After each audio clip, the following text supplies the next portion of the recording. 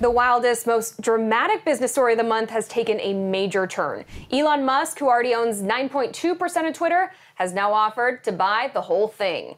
According to an SEC filing, Musk would pay $54.20 a share and take Twitter private. That's an 18% premium over Wednesday's share price and a 38% premium over the share price the day before everyone found out that Musk took a major stake in the company. The deal comes out to about $43 billion, which is about 16% of his net worth.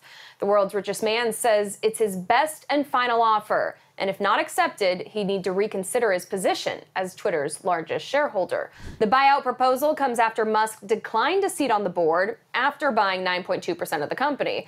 The board seat would have prevented him from making an offer like this. Musk told the board chairman, "I believe in Twitter's potential to be the platform for free speech around the globe, but the company should be private to go through the changes that need to be made."